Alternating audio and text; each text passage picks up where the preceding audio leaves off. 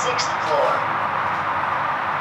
I think it's safe to say that the day I got a grape stuck in my throat is better than today.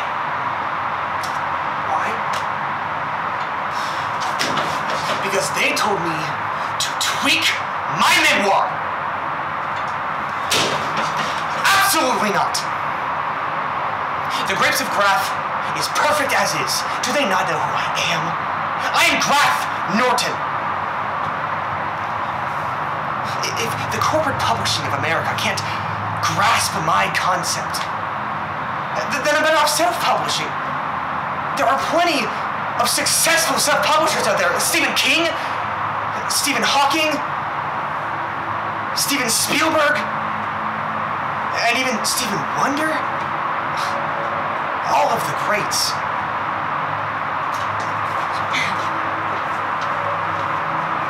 Going down? No. I'm going forwards.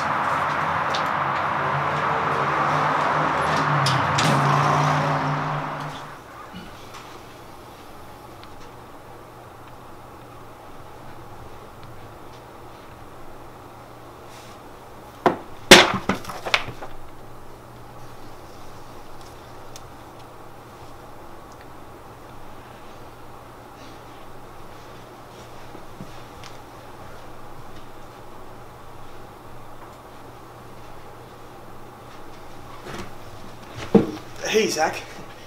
Zach was a little clingy today. Which, I'm used to it, at this point. Because, hey, every day he's just working at a bookstore, and I'm a famous author coming to his bookstore, and he's like, oh my god. So.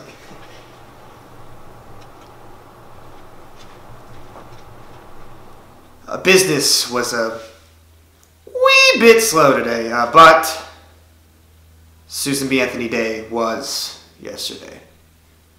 So, grapes fill you up in the worst way. My mother taught me that. It's like the feeling of it was a pretty good turnout, considering the holiday.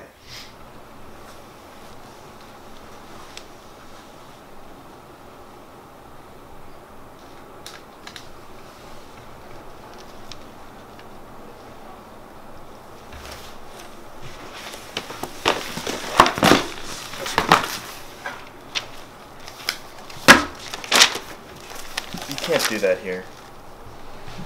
Zach, come on. We buy books at the store. Well, I sold my book. Now I just gotta wait for it to fly off the shelves. They gave me 25 cents up front, but the big check is coming in the mail today.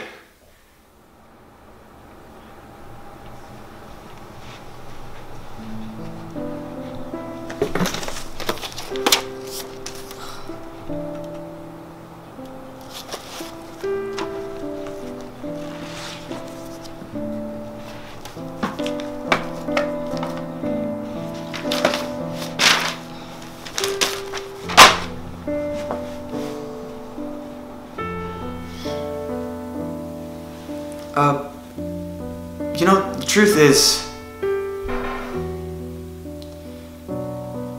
I don't think I'm cut out for this.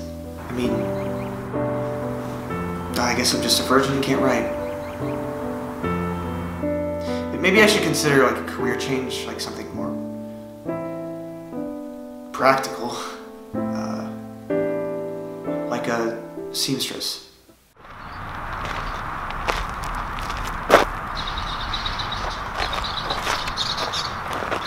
Hey, is that Grapes of Graff? Yeah. Oh, you're the one who sold it to me. Yeah, this memoir is just fantastic. The way that he uses the raisin as a metaphor for his relationship with his grandmother, I've never read anything so brilliantly crafted. It's honestly the best book I've read in a long time.